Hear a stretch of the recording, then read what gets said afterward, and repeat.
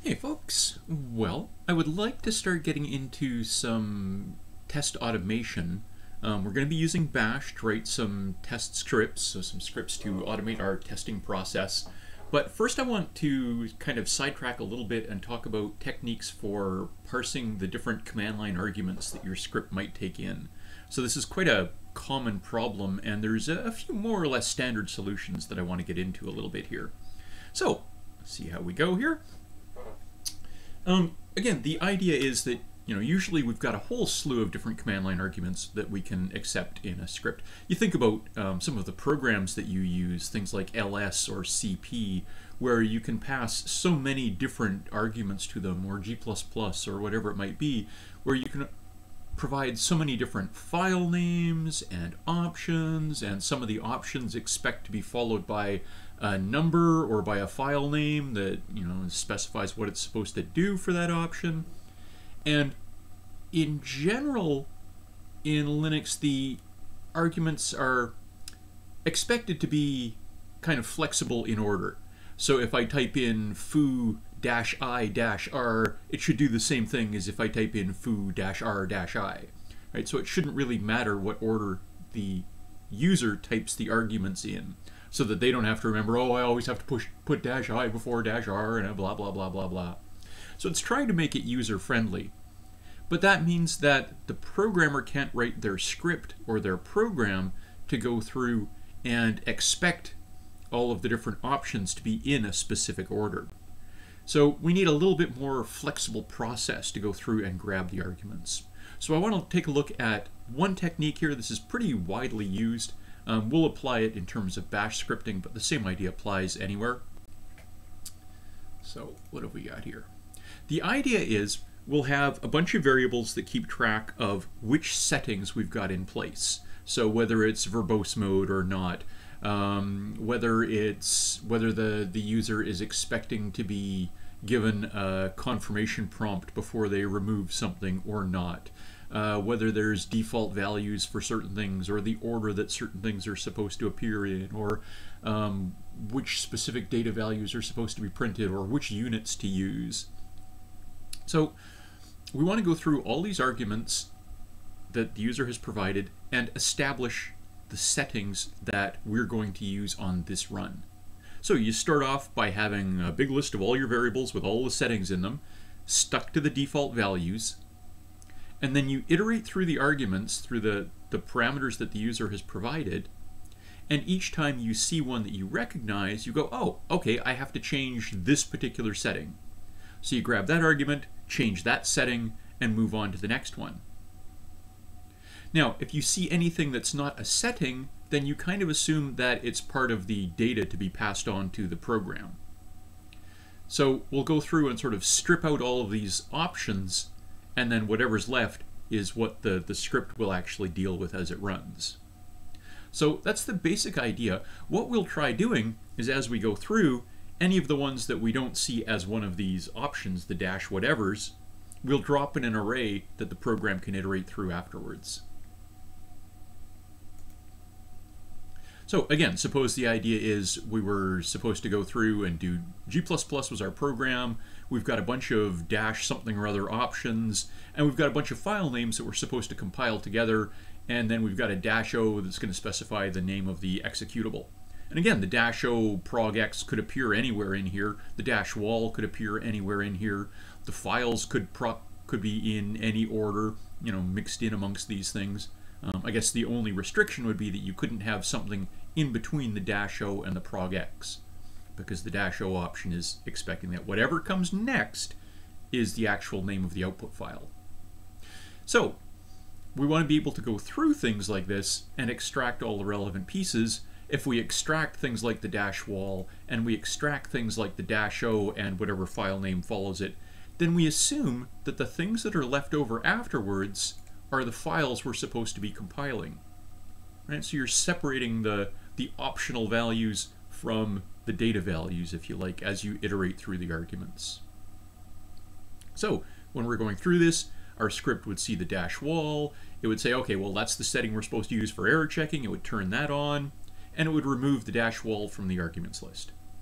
Then we see the foo.cpp and the blah.cpp. We don't recognize those as command options, so we assume that they're data values to be stored for use later. Right? So we put those in our array of things to be processed later. You know, we see the -o, we recognize that. We realize that for our -o, it means that there should be a file name coming next. So we grab the file name next and set that value as our output file instead of a.out or whatever the default is. And again, when you get to the end of processing the command line arguments, what you've got left in this array are the foo.cpp and blah.cpp. Now, in Bash, and actually in a lot of scripting languages, there's a command called shift that basically lets you pull out and discard the front command line argument, or depending on the language, you know, the front end command line arguments. So what we'll do is say, okay, well, as long as there's still command line arguments left to process, we'll grab the one in front, do whatever it is we have to do with it, and then shift it out of the list. So we've basically got this loop that says, okay, well, let's go through while the number of command line arguments that's still left is greater than 0, grab the front one, stick it in a variable, do a shift to get rid of it from the list, and then process it. So right now we're just echoing it out, right, to just display the list of command line arguments. But we could, and we will, go through and say, okay, here is where we'll decide whether this is an option that means we have to change some setting, or whether it's a data value to be stuck in our array. Now, we can use in Bash a case statement to go through and compare the argument that we're interested in to the different patterns, the different strings that mean something as far as our command line arguments. So maybe I've got a script where the user is allowed to use -v for verbose, to toggle verbose mode. Or maybe they're actually allowed to use either -v or dash and the word verbose. Or maybe we want to support a -m. And anything else must be a data value for us to stick in the array. So again, the syntax is case, the variable you want to take a look at, in, and then you just give a whole bunch of different patterns. And for each one, you end it with the closing round bracket. Do whatever it is you're going to do with it. And again, right now, we're just printing it out. And then the double semicolon to end that case. So it's a lot like a switch statement in C++, right? Where you're saying switch on some variable. You've got some case value. You've got what you want to do with it, and then a break. Similar sort of idea. So we've got one case for the -v or the -verbose. We've got one case for the -m. And then we can use the asterisk to match anything that's left over. So this is basically our else case, or our other case, or our default case. And then just case spelled backwards to end our case statement. And the joys of Bash. So this would basically get lumped in, this kind of a case statement would basically get lumped in here in our while loop, where we say, okay, while there's still arguments left to process, grab the next argument, shift it out of the list, and go through our case to figure out what to do with it. Do we change a setting, or do we stick it in our array? So again, if we want to go through and do an example script like this where we'll accept -v or -verbose to turn verbose mode on, -m to set some default maximum value, so our -m is going to expect to be followed by an integer, and then what's left other than the -v's or -verboses or -m's are going to be the names of two files, a source file and a destination file. And we're going to expect that of the two names, the first one is the source file, the second one is the destination. So we could see runs of our script like, you know, -v and then the two file names and the -m and some new maximum value, or, you know, the -m and that max value could appear in between the two of them, right? The -v could appear anywhere in this list, I guess except between the -m and the 23. Or you might not have any options when you run it. It might just be the first file and the second file, right? So there's all sorts of different possibilities. And again, the setup that we've got should take care of that. So just in terms of looking at this in terms of some actual Bash code, right? We'd have our hash bang usual idea. We'll have a couple of variables to hold the name of the source file and the destination file when we find them. We'd have our default setting for verbose. Maybe it's off by default. We'd have our default maximum value. And we'll have an empty array for the list of data arguments that we're going to be storing away for processing later. In this case, that'll wind up with the source file and the destination file in it. And we'll keep track of how many command line arguments there are for the script. We'll assume it's 0 until we figure out otherwise. Right, then, if you'll forgive the ugly layout here. Again, this is basically the same while loop that we looked at earlier. While there are still command line arguments left to grab the front one, stick it in a variable, and just stick it in the variable key, and shift it out, right? Throw it away. Then look at that argument that we just grabbed, see if it matched the verbose pattern, and if it did, we'll turn on verbose mode, right? Set that setting to 1. If it matched our -m, or maybe if we wanted to accept --max or something like that for our pattern, again, if it matches that pattern, then we should check and make sure that there is actually a follow-on argument for that so that we can grab a maximum value. Right? So if there is still something out in the command line arguments, then we'll assume that this next thing is that maximum value. So here we're saying if there's nothing left in the list of command line arguments, they didn't use it correctly. They gave us a -m, but nothing afterwards. Otherwise, we'll grab whatever that next argument is, throw it away, and use it as our maximum value. Now, of course, here we really should do some error checking and make sure that it was actually an integer and that kind of thing. But again, that's a relatively simple fix, right? So we go through, check that we've got the arguments that we need, apply our settings, and again, anything else, anything that isn't one of our -v's or -m's, we'll assume is a file name to be processed later.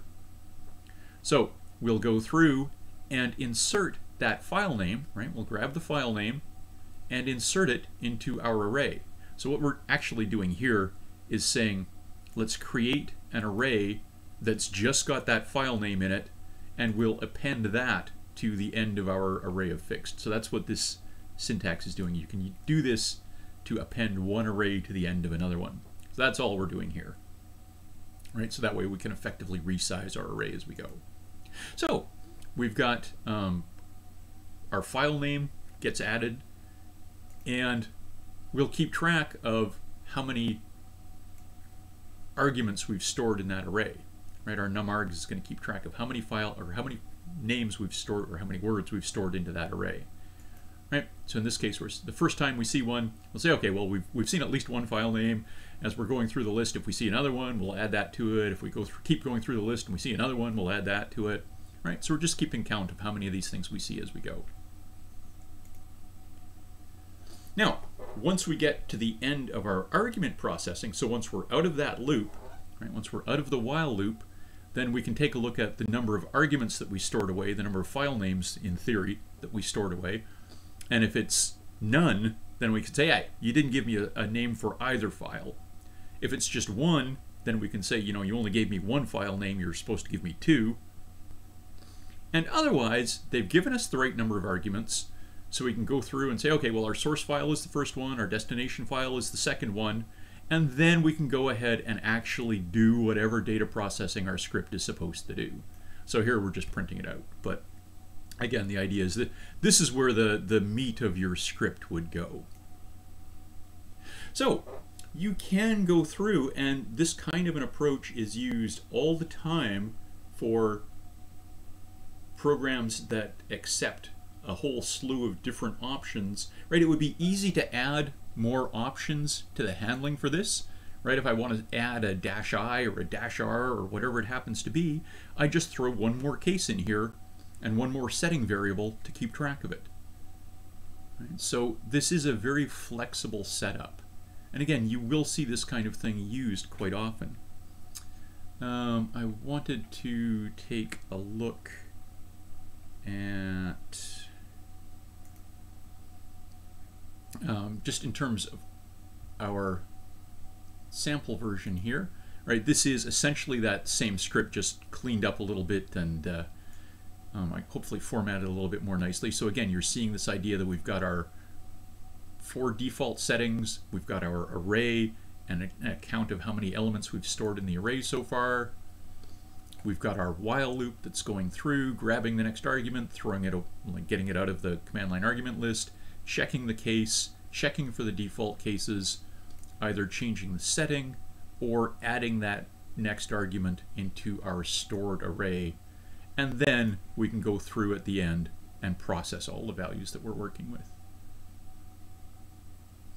So the other thing that I wanted to mention here is that if you get a chance to dig into the source code for some of the other common Linux commands that you wind up using, something like ls or cp or whatever it happens to be, you'll see that they actually do very similar things. So this is the code from deep within inside the ls command for C, or for Linux. And this is, I've just sort of jumped down to where it's processing the command line arguments. So it's a C program. ls is a C program, or written in C. So all it's got is argc and argv for the list of command line arguments.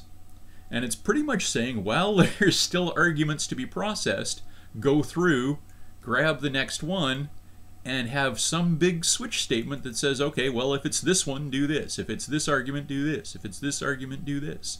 So you will see very much this same sort of idea, and you get the idea that there's, of course, a huge number of different options that you can wind up with in ls, and blah, blah, blah, blah, blah, blah, blah. So many different possibilities. You get the idea. And then somewhere way down there, there's going to be a default case for handling the actual directory or files that you're supposed to be running ls on. But again, you will see this same style, this same approach used all over the place. All right, that seems like a good place to leave it for now. What we'll do next time around is look at embedding this into, or making use of this kind of approach in some of the more interesting testing scripts, test automation scripts that we'll come up with.